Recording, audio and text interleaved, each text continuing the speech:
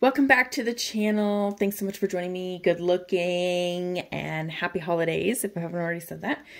Today's going to be a little bit of a swatch and a mini declutter, hopefully. I think I've reached the point of my life where I don't feel the need to keep all of this stuff. I don't feel like I need to be the keeper of all these shadows. And I want to open up this drawer and look at it and see all the shadows that I know and love and use, and then also have space so that if I want to add something to my collection, I can, and it can be something that I really, truly, you know, will enjoy. And some of these I just don't use anymore. Some of them like aren't made anymore. And so I just feel like it's time that we go through it. And I don't know if it's a result of doing a year-long no-buy or if it is more of a just, I'm feeling like purging, but I want to go through some of these shadows and keep what I'm going to use, declutter what I'm not going to use, and then hopefully there'll be a little bit more space made so that I can someday add some more to my collection. All right, so I've got, actually I also grabbed out this drawer as well, because there's singles in here. This is kind of going to be like hair stuff, but there's also singles and whatnots in here that I want to go through. So let's start. I don't think you can see, but in the corner here, I've got the NARS Madrid. I don't use this. And it's such a weird, like, topper formula. I have used it a couple times, but I don't typically use it. I will hang on to it. I know I purchased it at TJ Maxx, so it's not like a full price item, but I think for right now, I'm going to hang on to it just so I have kind of like a formulation thing, but I'm strongly considering decluttering this puppy. Maybe this should just be stuff that I'm going to keep. Like I pick it out, I swatch it, and then everything else I'll just like dump in a bin for declutter. I know I want to keep this Laura Mercier eyeshadow. It's really pretty. I think there's a way to get it out. Yeah. There's a way to, yeah, you can't really depot it, but I guess you can kind of take it. I don't know what the purpose of this would be. Maybe she has at some point like had pans that you could fill these in. I don't know. I really don't get it. I do like the color though. I do really like the color a lot. I know I want to keep this. This is Blossom Glow.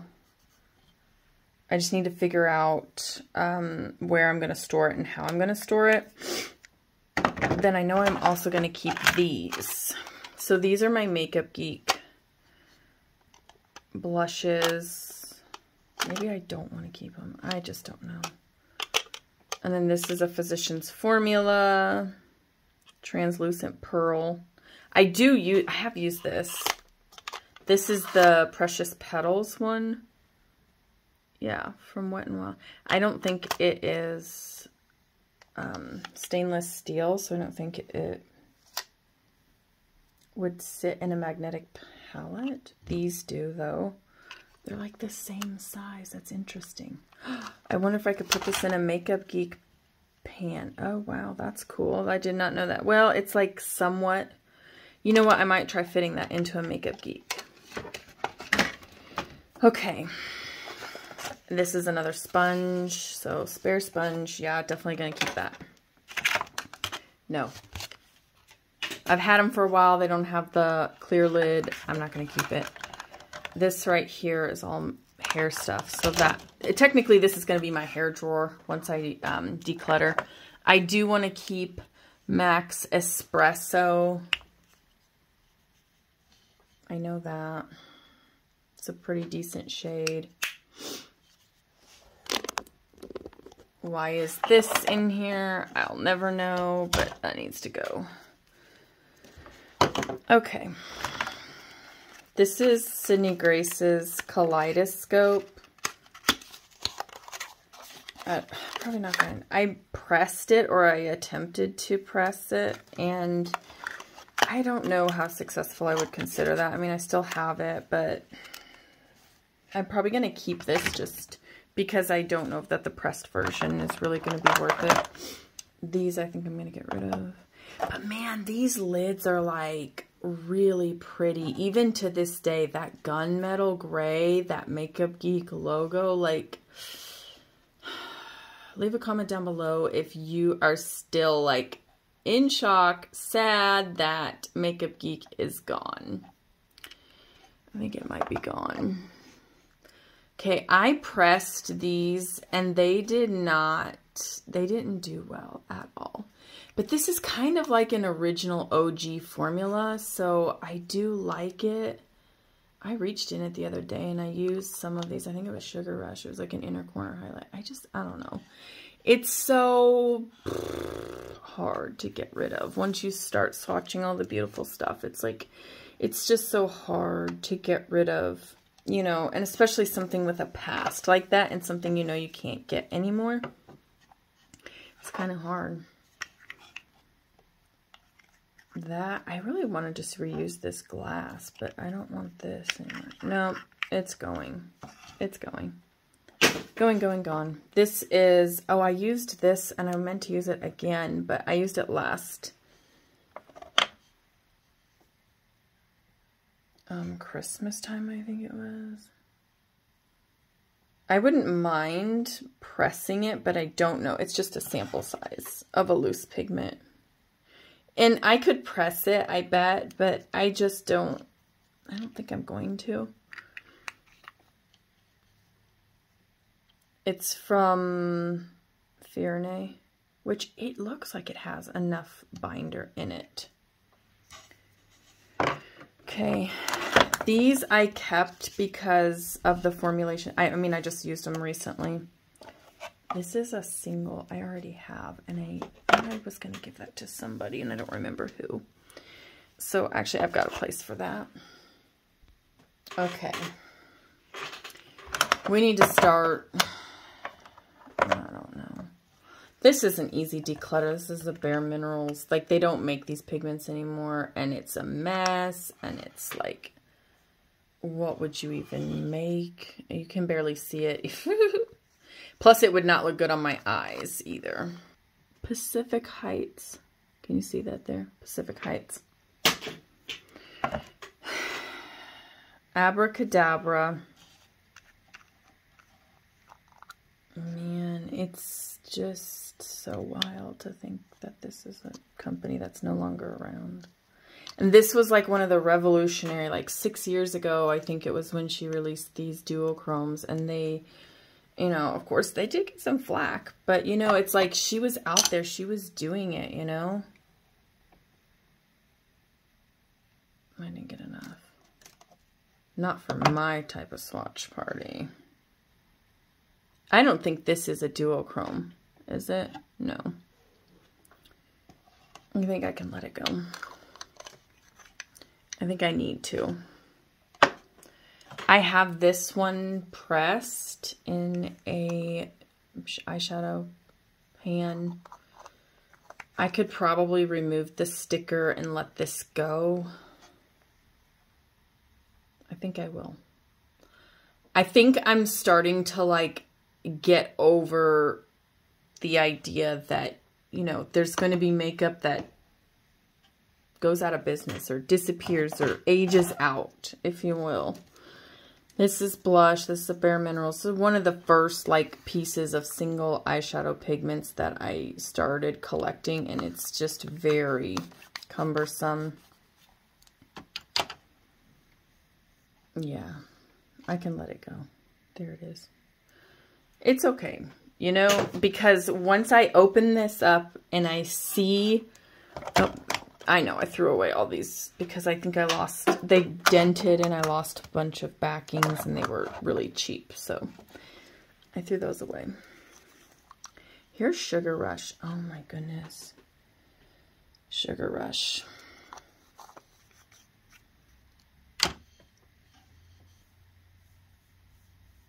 Like, it's hard to think that this never, first of all, this never like made it to like a pressed pigment formula. And secondly, like, come on, it's not bad. It's not that bad. It was like she could have recovered, you know? A part of me wishes that she would have sold the company who, you know, to somebody who was a little bit younger, a little bit more innovative. Not a little bit more innovative than her. I feel like Marlena was very innovative, but just somebody that could have a fresh set of eyes. I do have this pressed. It doesn't look nearly as impressive as it does in this. I do want to keep this one. I have used it a couple times as an inner corner highlight. And I don't have that many iridescent like duos and multis. So I'm okay. I want to keep it. Voodoo is a really, really bad formulated green. I've tried pressing it like 2 or 3 times. It doesn't press very good. Neither does it like Swatch. Okay, that just kind of like embarrassed me. Well, you can see it. See how it's like streaky? I'll let it go. I'm gonna let it go. It's time. We have greens in the, you know, the indie world that are way better. This is a good one.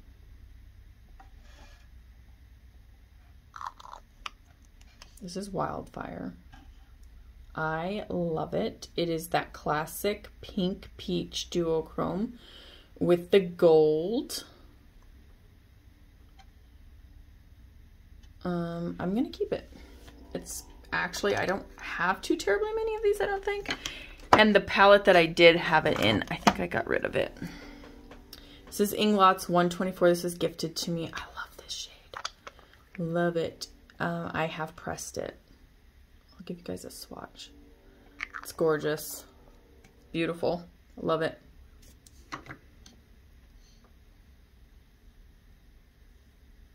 Like this, does this not scream Christmas? Holiday cheer? Go to the grocery store, you could wear this even. I mean, I would. Intermission. Ooh, this is going to be a difficult one. Oops. Because again, this is kind of like, we have these shades already, don't we? We have them. We don't need a loose pigment form.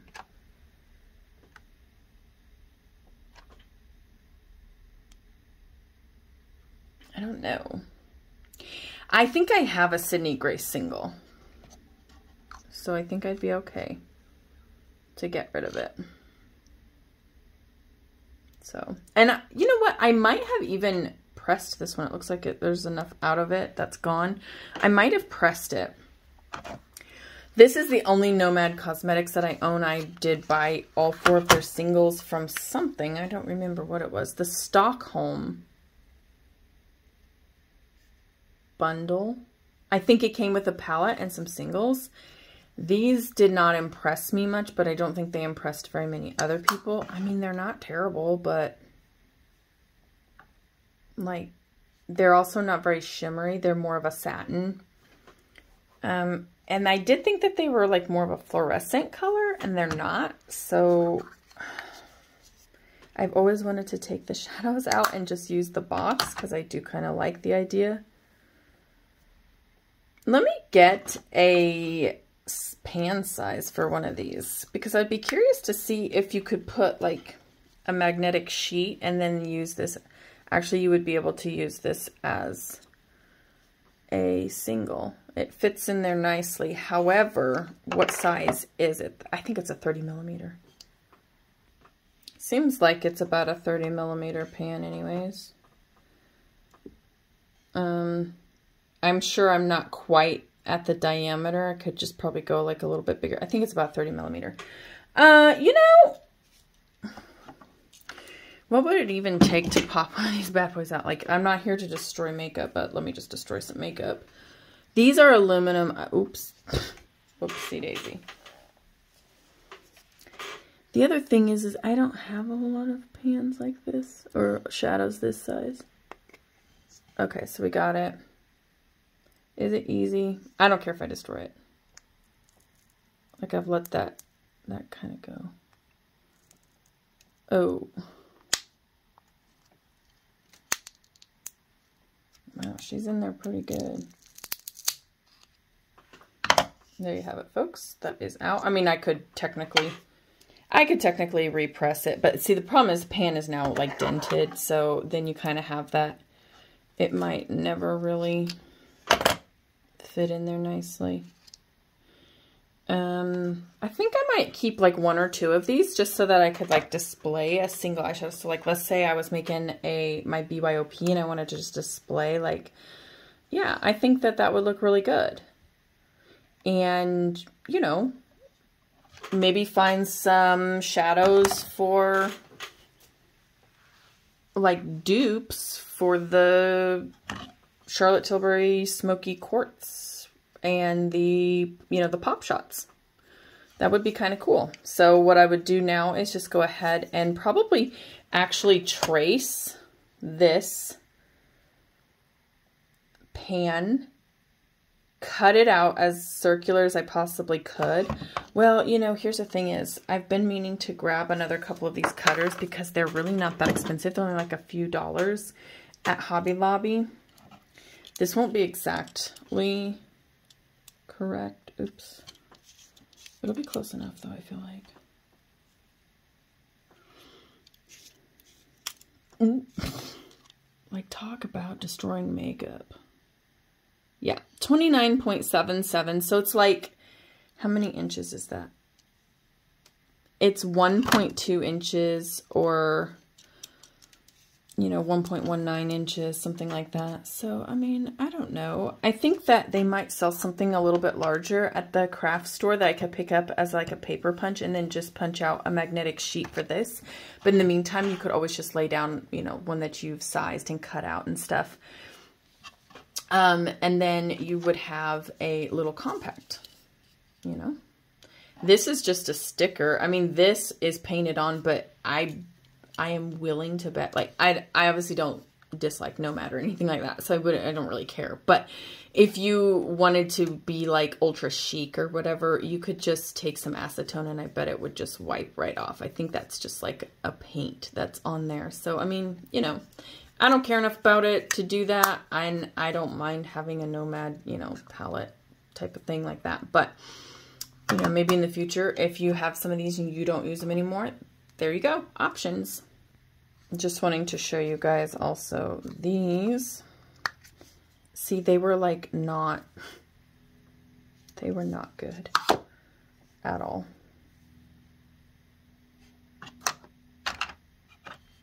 I don't know. These were like some of the very first ever. That one looks pretty, but I feel like I have that a few times over.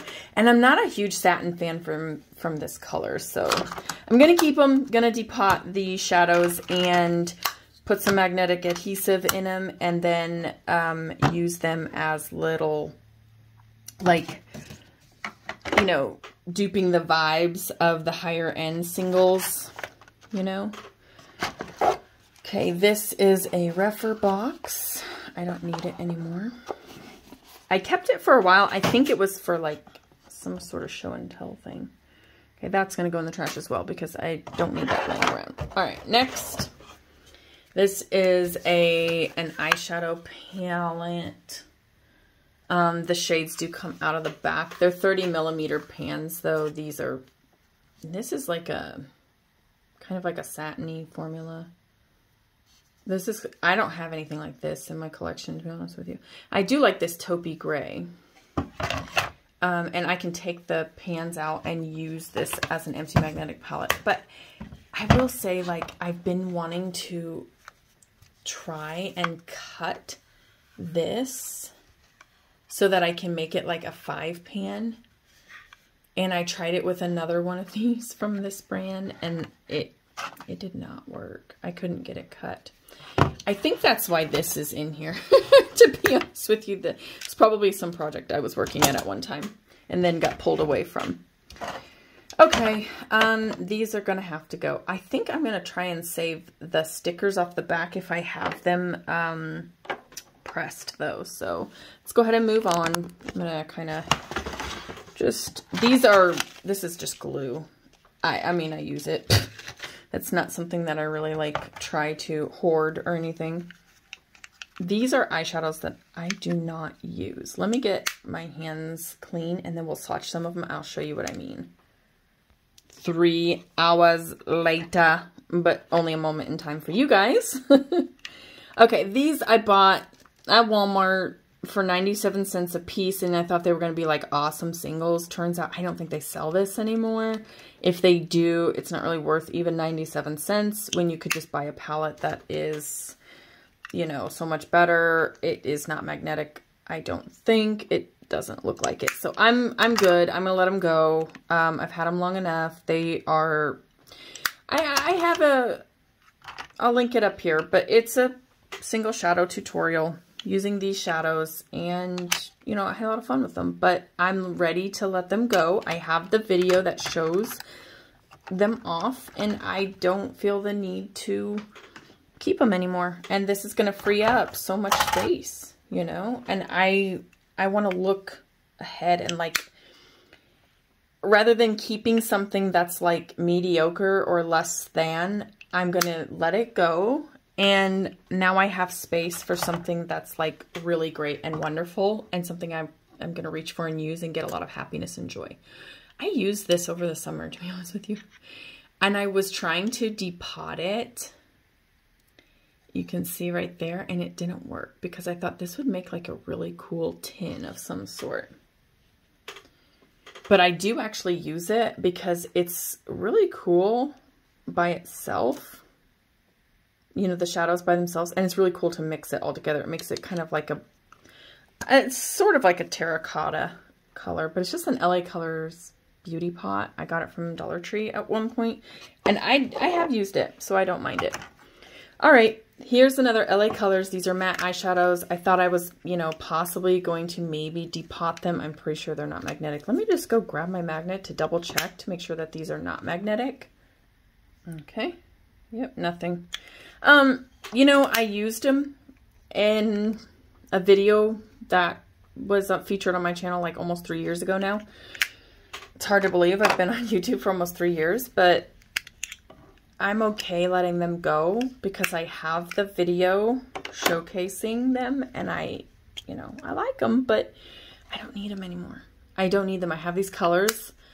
And I'm obviously, you know, I'm a bargain hunter, and so I got them for really cheap. This was something that, oh, and I use these as decoys for my kids to like, you know, dig into, and when they were younger and didn't really know, like, some of this stuff is really expensive. And so I would give them these little guys and tell me, you know, like, paint me a picture, or you can put makeup on or whatever. And so that's what they would use. But now they've grown up. They don't do that anymore. I don't need these really. And, you know, it's not like a great and wonderful formula either. It's just like some matte eyeshadows that I found at my local Dollar General. There is one particular shade, I think it's this one, French Vanilla, that I used to use all the time. And it kind of looks like Creme Brulee from Wet n Wild, which they still make that. So, I mean, I've got something I can link. I don't need these anymore. This has turned into a declutter video, but that's okay. It's not a bad formula, but again, it's like I have this shade, don't I? Do I? All right. Anyways, it's gonna go bye-bye. I'm gonna stick it over here in the pile to go bye-bye, because look how much room I have now. I have all this room. And rather than being overwhelmed and like not being able to like store stuff, I now have stuff. This is really unique because I thought it smelled really rancid, but I guess that's just the way it kind of smells. It still works and it's still fine. So I pulled it out and I was like, I mean, it kind of smells like a coconut oil type of thing, but it's not bad. It just smells like oiliness, like a really oily concoction. So yeah, it just smells like oil. I don't know. I think I'm going to keep it for now. Plus it was $26. Like, it's magnetic. It's the eye polish from RMS. So This I featured on my channel not that long ago. I used it, so I'm good with that. But let me go ahead and swatch it for you guys. This is kind of supposed to be and originally I intended it to be a swatch party. Got it from BoxyCharm, the friends and family sale. So it was, I don't know, $3 to $6 maybe. This is a backup of Milk Makeup. I got this free from like Sephora or Ulta's, you know, birthday gift thing. So I got this. You know what? I'll go ahead and put this into my, you know, to use up. I don't really use primers. I just use my SPF, but you know, I don't mind. And this is a backup. I already have one of these open. So, I mean, I use it, probably not as quickly as I'd love because I have a lot of blushes, even for not being a blush person. This is MAC's Satin Taupe. It's pretty. This is a good one and done shade. I should have featured it on my channel at one point. Well, here you are, folks. It's a great one and done. Reminds me of Natasha Denona Vintage. It reminds me of Makeup Geeks Mesmerized. It's a little deeper though and less shimmery. Then also from Sydney Grace, it reminds me of Paris. So there you go. That should have been a video, but now it's basically in a declutter. This is MAC's Copper Couture. It's a Dazzle eyeshadow. I kind of wanted to keep this as a reference. It's very foiled. Wow. It reminds me of Sydney Grace's Blaze. I ought to just grab that shadow. Do I have it over here? I have some Sydney Grace. You know what? Sometime I'll just like make a shorts video. I use these all the time. I love to put them in my Shop My Stash. So definitely going to hang on to them. Do we want to see swatches? I mean, we can. I think I've already swatched some of these in my sparkly video. So I'll go ahead and link that up above if it's not already aired. Because I did film this as like a sparkly eye topper shadow, celestial, glassy, wet looking, that kind of thing. So they're already swatched in there, but if you want to see another swatch, there you go. And then I also, I've already done the Jaclyn Hill ones in that video as well. So I will link that if it's not already playing, or I'll come back and link it, I guess, so that way you guys can have it. These are all my Sephora's. Ooh. This is colorful. I should show you guys how to open these. So there's two ways to open them. There's the first way is just regular over, you know, this is Chalk Shock. Yeah. And then there's another way that you can open them. See it down here? I don't know if you can see it or not. You hold down and then pull, and then this. This does not tell you the name of the shadow though. It only tells you what, 08, and that's not even the, oh yeah, it is 08, Chalk Shock. So just to be mindful, like it's not going to give you the shade name. Don't ask me why. I'm probably going to have to make a new label for it because that really kind of drives me nuts. People are going to be asking, what shadow is that? And you're not even going to know what the name of it is. There's Mirage. It's kind of a duochrome one. One that I didn't swatch in my glittery, colorful, sparkly, toppery video is To the Moon and Back. No. That is one. Well, it should have been. It may not have been now because I did film it already. So sorry if it didn't make it in. That should have probably made it in. Mystic Queen? Is that the one I'm thinking of? No. This is just like a shimmer. It's from the Colorful. That's pretty, but that's not the one I'm thinking of. And then there's the Metal Effects one. Ooh, let's get it. It's a like a Texture Tuesday type of shadow.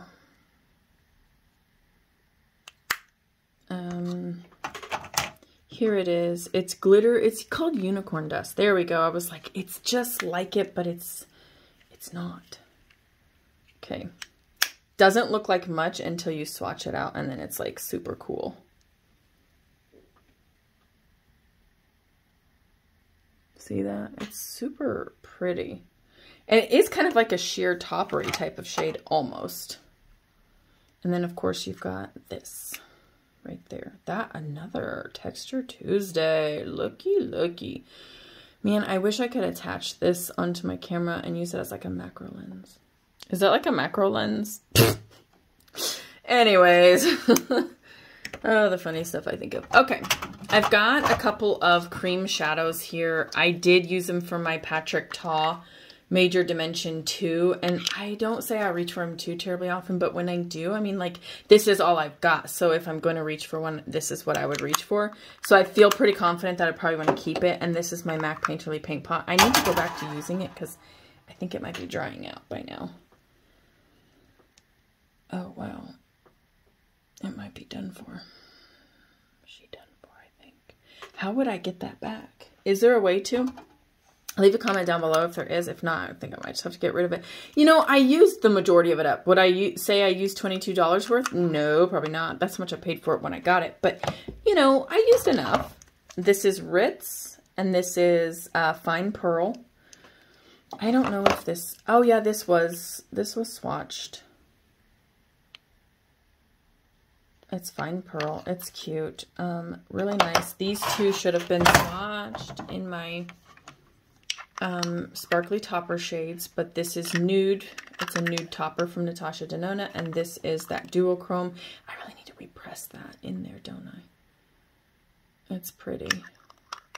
Those are all keepers. These are my singles. Well, this is from Poudriere, a brand called KK or Kaka Shadow, Kaka Show, and this is my Moon Dust. This is, you know, Space Cowboy. I reach for this probably the most, right next to Ritz. And this is my extra Ritz. I accidentally ordered 2. So that's a spare Ritz. This right here. This is the only shadow that I have that's like this, and it is still creamy to this day, and I've had it probably for like maybe 2 or 3 years. It is actually pretty, and it's what I use as a black base. If I don't want like a black base from like a gel liner, I will just use this. So I'm going to keep it because I don't have anything else like it. That's what I have. These shadows right here. I think I'm going to let them go. They don't stay on my lid. They don't. You know, I think these were already in a declutter, and I just must have never like decluttered them. Well, they're in the trash now. I must have like put them on the chopping block and they made it through or something. But see, I have the Bobbi Brown one here. Let me show you, and it works really good. There, see that? That works really good. And it's the same as this one right here. It's just better. I don't know why I kept them. I thought I decluttered them already. I'm surprised I didn't. So there we go. Okay, I'm going to go ahead, get my hands all washed up, come back, and I will show you guys the finished kind of like everything orderly now. Okay, we are back. It's the next day. You probably don't notice, but I went ahead. I finished up for the day. I was pretty much done putting in my time, so I'm finishing today. I think getting everything pretty much condensed to one drawer has been quite nice. I think I will find an empty magnetic palette for these, and then I will go ahead and put them in here along with some of my other blushes. I think I'm going to put my blush collection in here, and then we will be good to go. So thank you so much for watching, and I hope you all enjoyed this episode of like swatching, a little mini declutter. It was basically just cleaning it out, and I guess it means when you clean things out, you do need to get rid of things. So thanks so much for watching, guys. I can't wait to see you in my next video. Bye!